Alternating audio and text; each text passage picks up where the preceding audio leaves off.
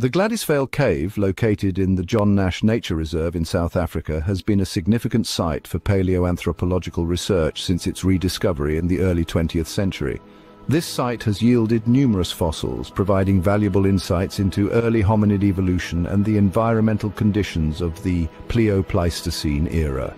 The cave system, formed in dolomite of the Eccles Formation, has been the focus of various excavation efforts, revealing a complex geological and paleontological history.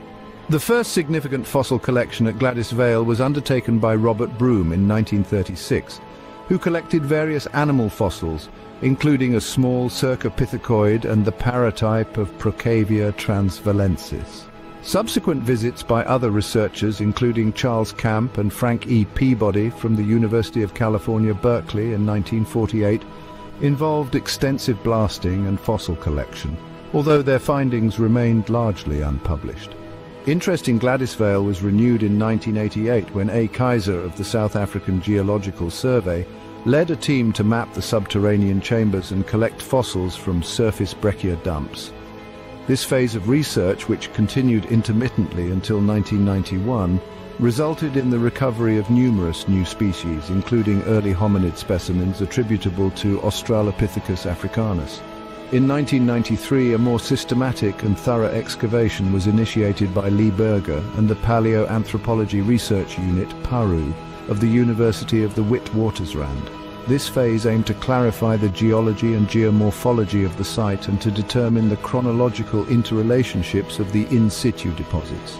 The excavation methods employed were similar to those used by C.K. Brain at Swartkrans, involving detailed mapping, grid-based excavation, and systematic cataloguing of fossils.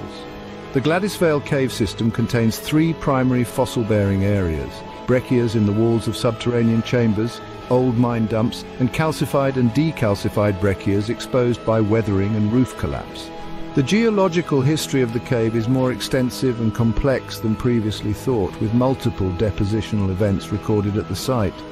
The most recent excavations have identified two geologically and faunally distinct phases, indicating alternating dry and wet conditions during deposition.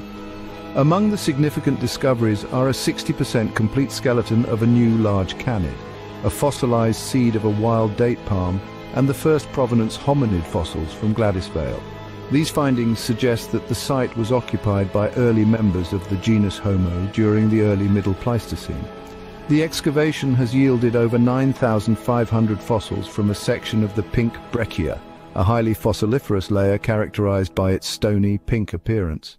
The fossils recovered include a diverse array of large mammals, such as equids, bovids, and carnivore. My name is Ricardo Valls.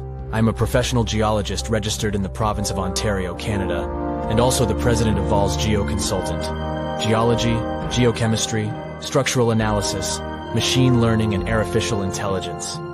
I am sure you will find something useful among my over 400 videos. I think these videos are brilliant, and I'm sure you will like them too. Please like, comment, and subscribe, and don't forget to click the notification bell.